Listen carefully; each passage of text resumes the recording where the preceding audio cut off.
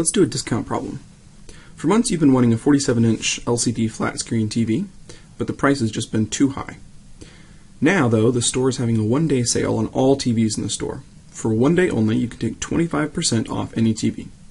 The regular price on the one you want is $1,099. How much is the sale price? So we're trying to find the price after this 25% reduction.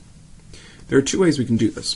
First, we could calculate 25% of $1,099 and subtract that off of $1,099. So if we do that, calculating 25% of $1,099, notice that we wrote the 25% as a decimal to do the multiplication. And if you multiply those two, you find that 25% of $1,099 is $274.75. So if that's the amount that's being taken off of the price, the sale price, or the price after the sale, is therefore $824.25. The other way to do this is to notice that if you're taking off 25% of the regular price, what's left is 75% of the regular price.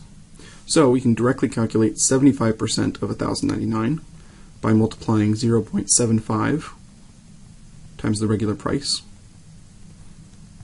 And you'll find that we get directly to the answer of $824.25.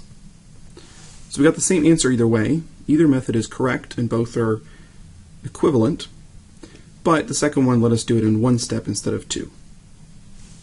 Either way, though, the sale price is $824.25.